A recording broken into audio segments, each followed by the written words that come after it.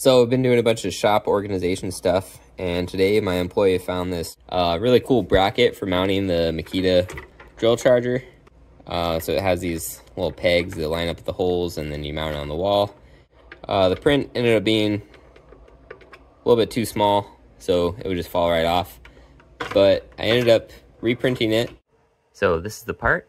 You'll notice if we zoom in on the pegs, it has these little cross slits to allow it to flex. And then if we come over here on the quality tab and go over to XY contour compensation, we can adjust that as needed. We do the same thing if we had a hole, but in this case we have a peg that we're trying to make a little bit bigger. So let's go ahead and do the preview on this so you can see how it slices. So pay attention especially to how big that gap is between the pegs. And then we're gonna go over here and type in 0.4, and then we'll slice that again. Which basically just makes the contour, or like the pegs, a little bit bigger diameter.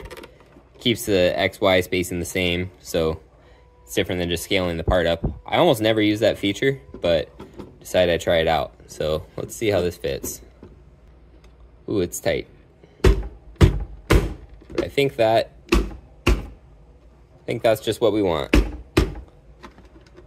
That is not going anywhere. Booyah.